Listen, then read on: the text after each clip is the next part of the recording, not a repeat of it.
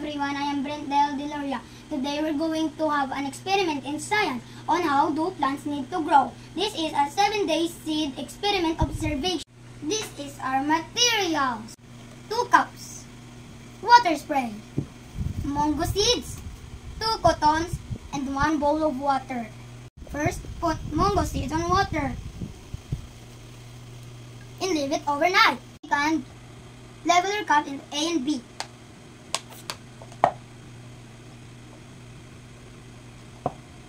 Third, put cotton in each cup.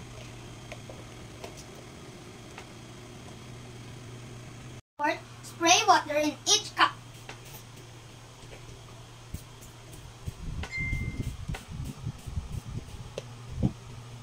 After overnight, our Monggo seeds are like this. And next, put Monggo seeds in each cup.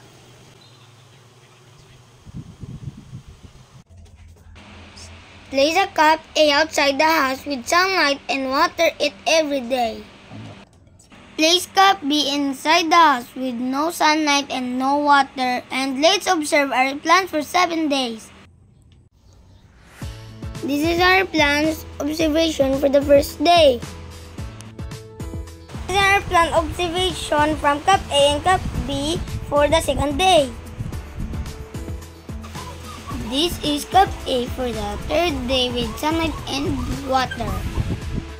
This is cup B for the third day with no sunlight and no water. This is our plant observation from cup A and cup B for the fourth day. This is our cup A for the fifth day with sunlight and water. The leaves are getting wider. This is our cup B for the fifth day with no sunlight and no water. The leaves are growing but not as healthy as cup A. Cup A for the sixth day with sunlight and water. The plants are mature enough and get healthy leaves. While cup B for the sixth day with no sunlight and no water. The plants also growing but a little bit dry. Day 7, the Monggo seeds are plants now, and I'm almost done with my 7 days observation. As you can see, in cup A had a white bare leaves and green because of sunlight and water. While in cup B, the plants are growing but the leaves are not much growing and dry. Maybe because there's no sunlight and no water.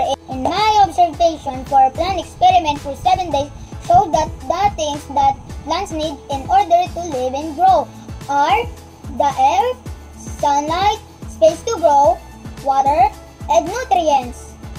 So that's it. Our plant experiment for 7 days is finally done. I hope it gives us a lot of beans in the future. Goodbye!